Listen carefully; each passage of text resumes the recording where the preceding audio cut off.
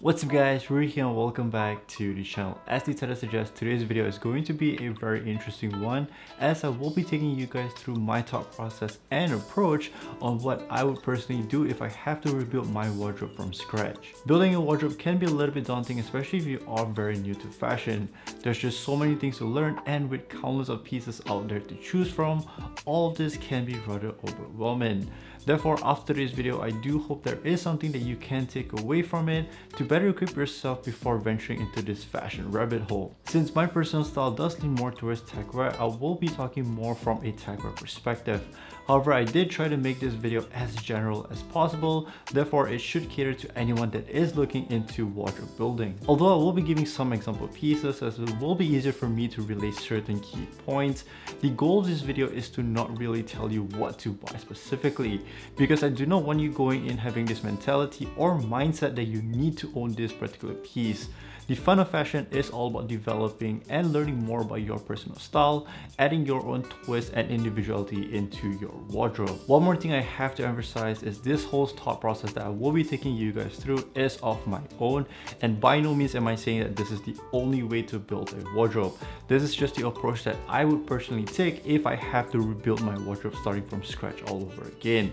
So do take everything I say here with a grain of salt. As always, before we continue further into today's video, it would be very much appreciated if you could go ahead and hit the subscribe button down below if you are new to the channel or just haven't been subscribed yet, as it really does mean the world to me. Also, if you guys are feeling generous and want to help support the channel in a much bigger way, I do have a Patreon page whereby at its lowest tier, it is only $1 a month. And all of it will go into helping me to pick up new filming equipments so that I can continue to improve the qualities of the videos for you all, as well as helping to keep the lights on this channel.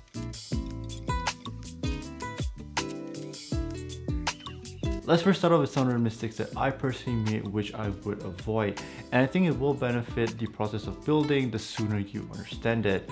The first is having this mentality of wanting to pick up a lot of pieces within the short period of time. There are many reasons for this, such as me being impatient or just me wanting to compete with people on social media that have all these amazing pieces.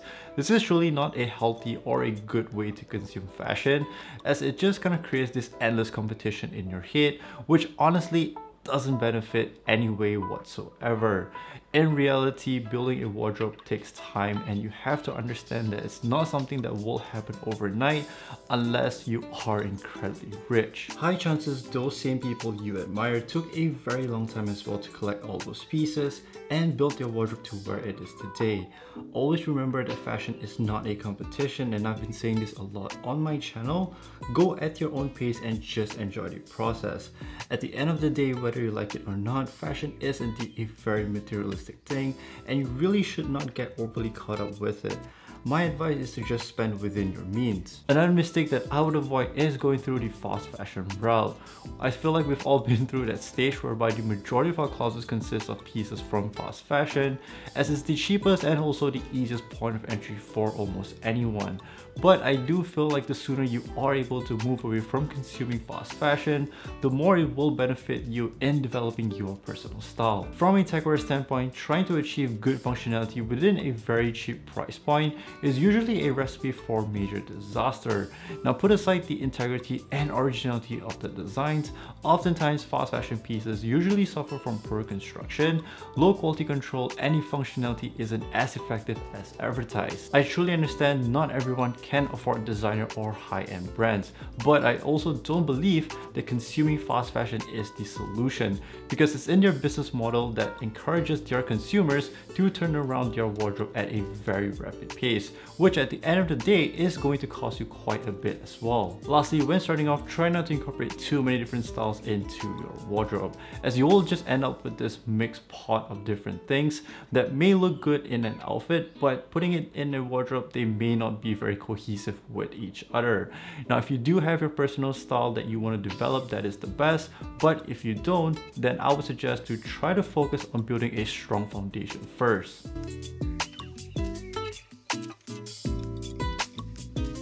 Everyone's fashion goal or the dream wardrobe is probably going to be different from one another. For me personally, it's the idea of having a small capsule wardrobe that is timeless and prioritizes quality over quantity. Hence, in this sense, I'm more about having a wardrobe that isn't affected by trends, and it's something that I can see myself wearing for many years to come without having to change much of my pieces. No doubt this can be a little bit tricky because ultimately fashion constantly evolves and there will be eventually new pieces out there that are cooler looking, which entices us to buy. This is how the fashion industry works and continues to generate revenue. But this is where the benefit of taking it slow will help me out a lot, as it allows me to not rush into a purchase and be more cautious as to what I do add into my wardrobe. The last thing that I want to feel is having to spend quite a lot of money on a piece and later regret buying it. Again, my wardrobe goal is probably going to be different from yours, but I still do think that it is important to try to figure out and understand what type of wardrobe you are trying to build so that you can curate pieces more effectively, and this may lead into you making better decisions on what to pick up, thus saving you time and money. If you really still don't have a direction, finding your personal style is key here, and I think it is worth it to just take a step back and try to visualize what sort of wardrobe you are trying to achieve here before splurging onto a very expensive piece. I have to emphasize this once again, building a wardrobe takes time and do not rush this process. Before even thinking about all the amazing pieces that I will want to eventually add into my wardrobe, the number one thing that I will do first and foremost is ensuring that I do have a good basic foundation. While they may not necessarily be the most interesting thing to spend your money on, I do feel like they are very important to establish a good base that you can work with. This will provide your wardrobe with so much more versatility, and if you are still trying to figure out what your personal style is, a good base foundation will allow you to kind of experiment with different looks. While every wardrobe fundamentally consists of basic wear, it is not to be confused with essentials, because I do not believe that everyone's essentials are the same. Essentials are basically things that are deemed to be must-haves. However, it does vary depending on one's location, lifestyle, as well as the way they dress. So what may very well be essentials for me may not be the case for you.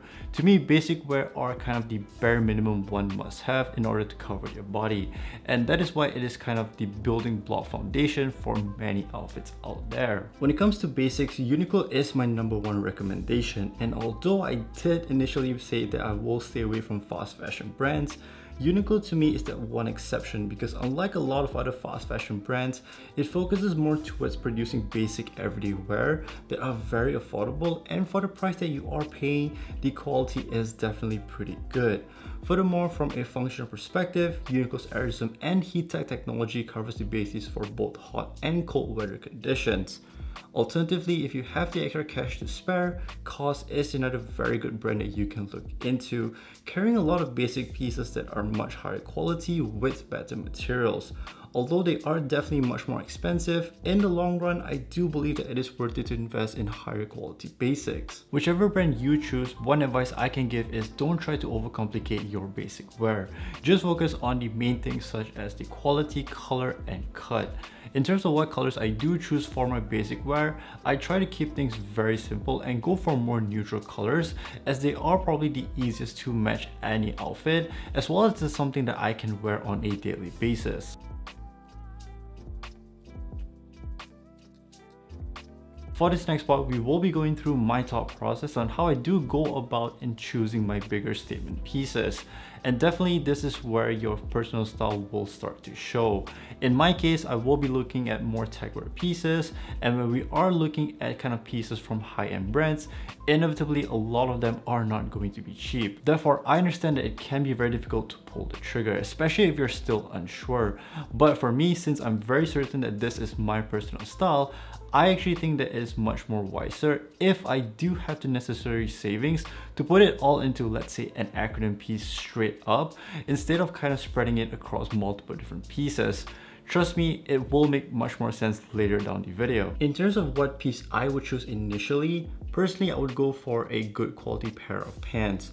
I think it's the most versatile piece in a wardrobe that can be worn across the year. Unlike a jacket whereby it's a very situational piece that you probably can only wear 3/4 of the year at most.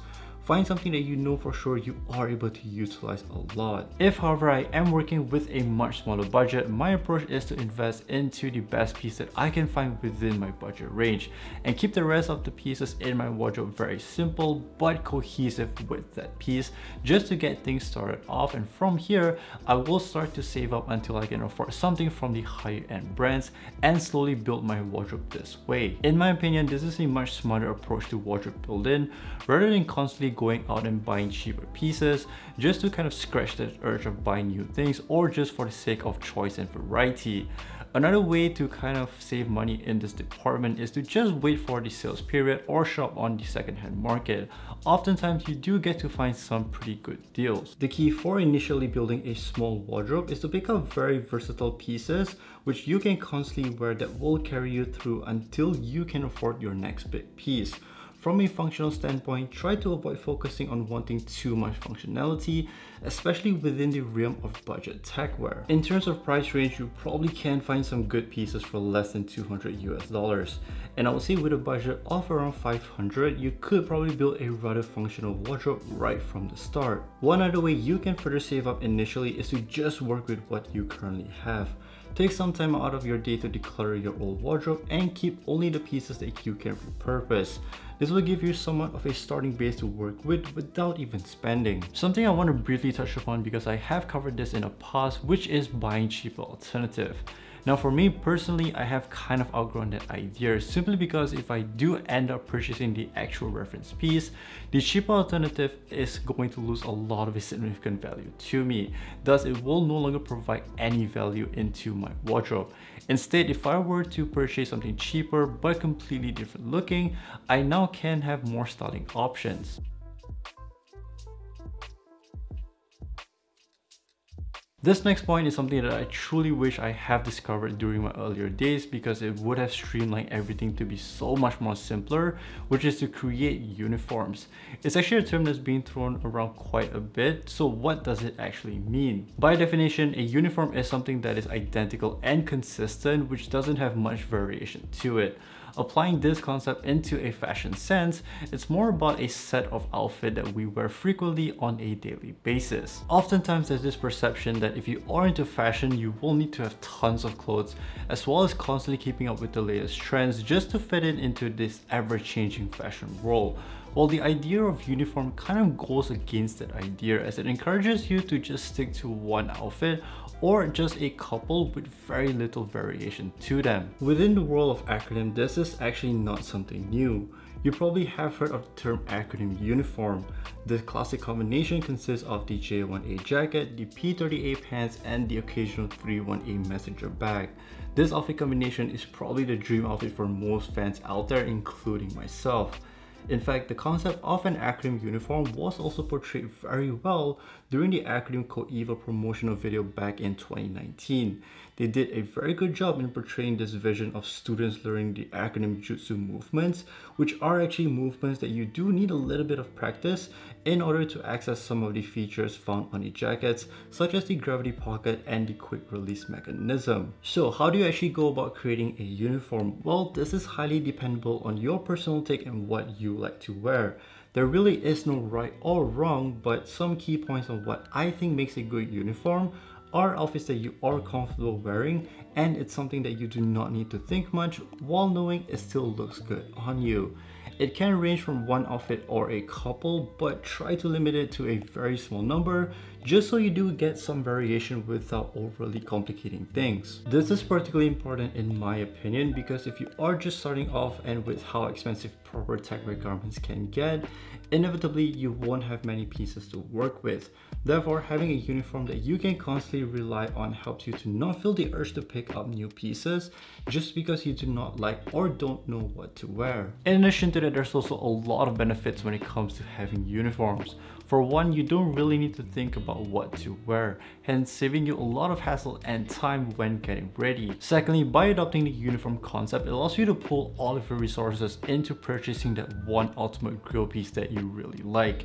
As mentioned, for me, I'm the type of person who would rather have that one piece rather than 3 to 4 other pieces just for the sake of variety. This is actually something that I have been adopting into the way I dress daily, and it has helped me simplify the way I look into my wardrobe so incredibly much, as I always have a few outfits that I constantly rotate.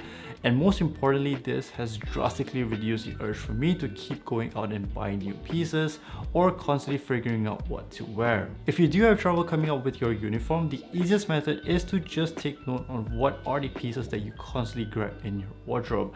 There's a very high chance that those pieces are the ones that you are most comfortable wearing, thus those can be your uniform. Today's video is definitely much longer than average, but I do hope if you have stuck all the way to the end, there is something that you can take away from today's video and implement it into your own wardrobe building process. Just remember that wardrobe building really is not something that will happen overnight or within a short period of time. Instead, take that time to learn more about the style that you are interested in and just see how you could implement your own personal twist into your wardrobe. Thank you so incredibly much for taking your time to watch this video. It honestly has consumed almost 2 weeks of my life just drafting and coming up with the structure for this video. Therefore, I really do hope that you found it useful. And once again, if you guys are new to the channel or just haven't been subscribed yet, please do me a favor and hit the subscribe button down below.